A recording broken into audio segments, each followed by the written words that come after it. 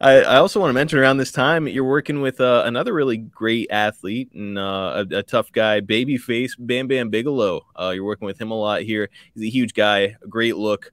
Eventually be his manager a few years later. But Yeah. why don't you think things worked out for him during his first run in the WWF? I kind of I kind of feel hindsight, why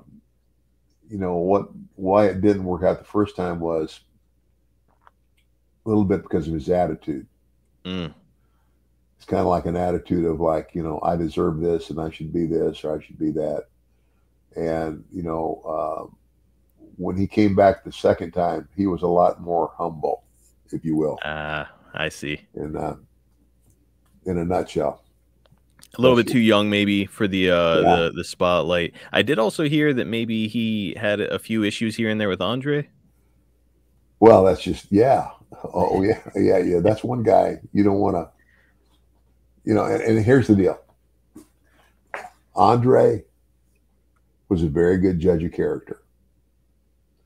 And if Andre liked you, chances are you're a pretty good guy.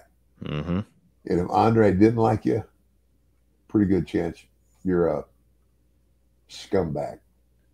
Good judge of character. And so, judging on that character, that's why things didn't go so well for the big man.